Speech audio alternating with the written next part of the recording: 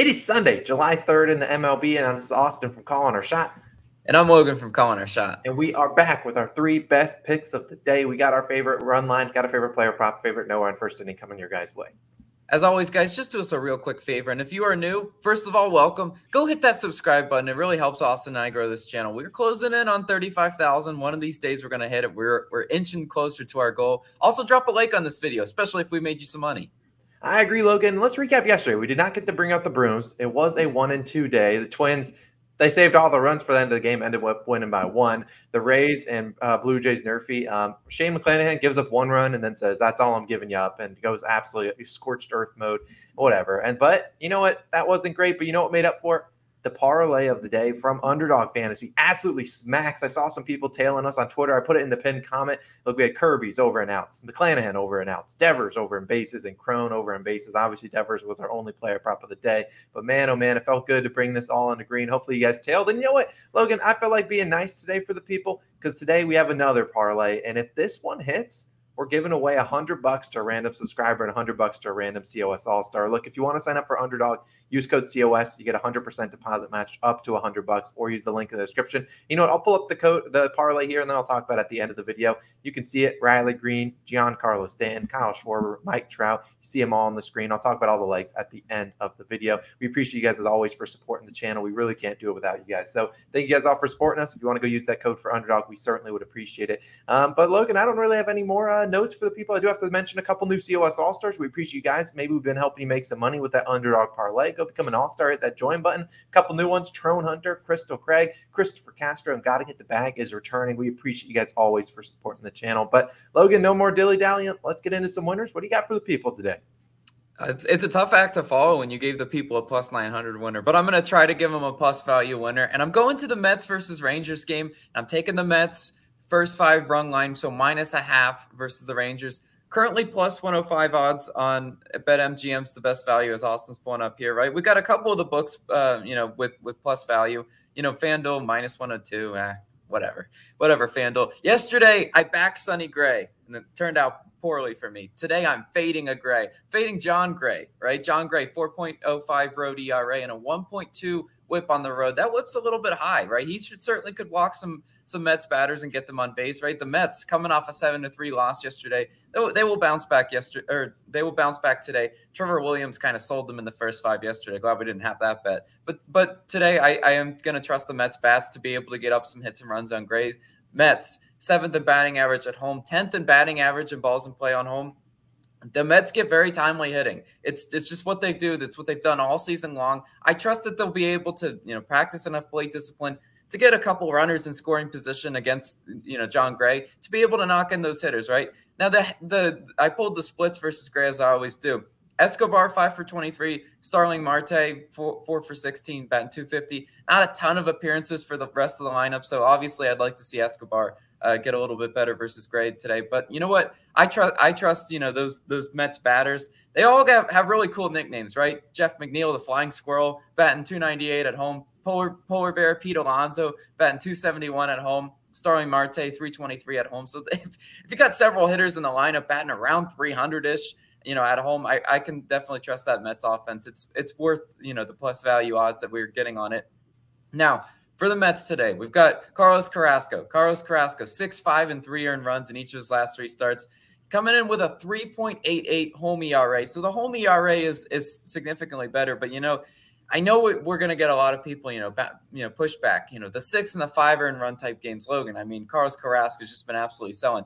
Yes, I know his whip is kind of what's doing him in, right? A 1.32 whip at home. He needs to cut down on the walks, right? If he's just giving up hits and walks, he's going to be pitching a lot of high stress innings. Batters are also hitting the 3rd highest average in balls and batting average and balls in play versus Carrasco. But you know what? That's a very fluky stat. I like it because it helps me feel better about certain things. But it is a little bit fluky stat. That average will eventually go down as Carlos Carrasco settles in a little bit. And being at home in this spot, I think he will settle down. Honestly, the main reason why I really do like, this bet and why I can trust Carlos Carrasco, the Texas hitters are bad versus him, right? Cole Calhoun, 2 for 14. Mitch Garver, 1 for 14. And Semien, 1 for 14. All versus Carlos Carrasco career-wise. So, they have not hit him well at all. I hope Carlos Carrasco can, just settle in, not be erratic today. Texas 18th in OPS on the road. So their offense is pretty hit or miss. Yesterday they were hit. Hopefully today they're missed. You know what? Today I'm baking some cookies. Today, if this bet's hit, so, Logan, what the heck does cookies have anything to do with it? Well, sticking with the great nicknames, Carlos Carrasco, his nickname is Cookie. So you know what? We're gonna go out and gonna first 5 dub and eat some cookies to celebrate. But Austin, what do you got for your player prop today? Yeah, yesterday we were very good with Rafael Devers hitting that over in the first inning, and then he said, I'm out of here, and he peaced out for the rest of the game. Look, we don't complain. Hopefully this guy will do the same thing because we're going with a guy by the name of Alek Thomas on the Arizona Diamondbacks. Taking his over 1.5 bases, -125 on FanDuel. Now we do see, books kind of all over the place on this one. We see sharper books at -149, some books at -155, -150. So if we can get this on FanDuel, that'd be absolutely ideal. Not sure if I'd go up to -155 or not for Mr. Thomas today. Now let's talk about why we like him. Now, Thomas, you'll see him kind of bounce around the starting lineup. If you guys are avid Arizona Diamondbacks fans, I'm sure there's a lot of you guys out there. You'll see he kind of bounces around, and there's a couple reasons why. Now, he should bat number 2 in the lineup today. He bats normally second in the lineup versus right-handed pitchers. He is a lefty for what it's worth. And then normally bats like 6, 7, or 8 versus left-handed pitchers. So we saw yesterday he was batting in the 7 or 8 slot. Today, he should be back in that number 2 slot as they're facing Chad Kuhl, who should be, and we look at it, they're obviously on the road in Coors Field, got a high over-under, should see close to 5+ plate appearances today. That'd be lovely if he can get up in that number 2 slot, which I believe he will be. Now, we look, Thomas, 2+ bases in 4 of 6 games so far this year with 5+ plate appearances. Look, I think he should be able to see that today. His 2 misses that he didn't hit the 2+ bases. He'd have 3 combined walks. Now, we can't control walks, but hopefully he doesn't walk today. Now, cool. He's allowing, you look at Thomas, he's hitting 272 on the road and 266 versus right-handed pitchers, and he's actually hitting only 233 at home and 222 versus left-handed pitchers. That's to say Thomas, not cool. But we look at 14 of his 15 extra base hits this year have all come versus right-handed pitchers. There's a reason that the Arizona Diamondbacks put him in the 7 and 8 slot when they're versing a lefty. It's because he struggles against left-handed pitchers, but really been seeing righties pretty well. And cool, when he's facing a left-handed batter, he's letting them hit 245 versus him. Now that doesn't seem too well, but you look at the power that Cool is allowing. He's allowed 28 extra base hits versus them this year, or this year, 19 of them have been to left-handed bases, or left-handed batters. So we should see good lefties like a guy named Alek Thomas should hit him pretty well today. And if you look at Cool's pitches, 40.3% will be a sinker, 37.5% slider. Look, that's perfect for Alek Thomas because those are his 2 best pitches to hit. 412 versus the sinker, 452 versus the slider. Look, the odds are juiced for a reason. This is a guy in Thomas that's 2 for 17 in his last 17 at-bats over the last week. This guy's not swinging a hot bat. It's actually an ice-cold bat. Yet they're juicing him up to -150 on some books, even sharper books. The over-under 11.5. I think Alek Thomas comes out here, hits pretty well, taking his over 1.5 bases at -125 on FanDuel. That's our player prop of the day. Go get us a first inning winner, Mr. Thomas. But Logan, you know what time it is. Grab those flags, NRFI Nation, people that are COS All-Stars. Let's wave them like crazy because we're cashing one today. We didn't hit yesterday. We're due a winner today. There's a lot of different options. Maybe Logan will throw out a couple of them for you guys after we give you our official pick. Today, Pirates and Brewers. We're going the no run first inning, and this one -120 on DraftKings. So you can see almost every single book around the same odds, which is what we love to see. Now, why do we like this one today? Well, on the mound, at first I have to say no more juice.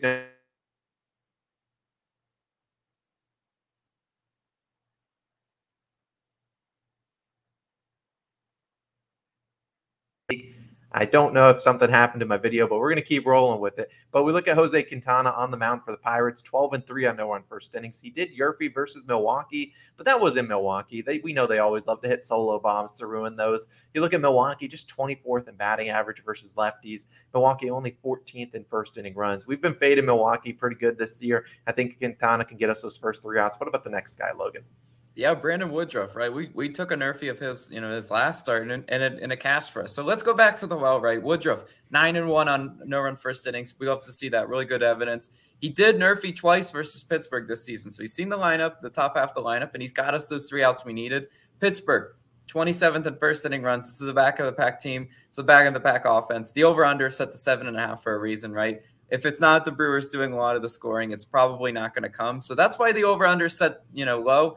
I think Quintana and Woodruff combined can get us the no-run first inning. Look, though, if this doesn't hit, here's an ultimatum, and I've told Austin before, I hate picking Pirates NRFIs. This is the last chance I give them because if they Yerfy against Woodruff, they live to make my life miserable. But today we're flying the flags. I do want to talk, as Austin kind of mentioned. I have my phone here. I'm kind of looking through the slate about other ones. We said he kind of mentioned no more juice Nerfies, right? If I see them in the minus 140ish range, that's danger zone, right? The McClanahan danger zone yesterday. He pitched so well, but he just gave up that first inning run, so that was tough. But I mean, if you want to take a stab at good Nerfies with bad odds, I mean, the Mariners won the Mariners game, set over under set to 6.5. Could be a solid look if you're maybe trying to parlay piece it with something else. I think the Royals Tigers one, it's also juice, but it also, I mean, it's juice for a reason, right? The Singer and Skubal are two decent first inning pitchers, and I mean, those are two back-to-back offenses. So I mean, those are a couple if you look at them. I mean, honestly, Nerfy Nation had a day yesterday. I don't remember what their record is, but they smoked Nerfy Nation. Today, we're coming back for some coin. We're coming back with a vengeance, Nerfy Nation. Yeah, Nerfy Nation is absolutely just swimming in a bucket of coins. I mean, I think it was 11-4, 12, and it was ridiculous. They went crazy yesterday. So if you hit some Nerfies yesterday, props to you because you found a needle in a haystack. But look, this is our only one. Pirates, Brewers, Woodruff. You can't spell Woodruff. Wow, big W. So we're getting a Nerfy and we're waving these flags. As a reminder, let me talk about this parlay of the day that we're doing for on Underdog Fantasy. Like a reminder, if you want to sign up for Underdog, make sure you use code COS or the link in the description. And if this parlay hits, we're giving away $100 to random subscriber, random COS All-Star. Now, Riley Green, I'll talk about him second. He just got a walk-off first ever home run.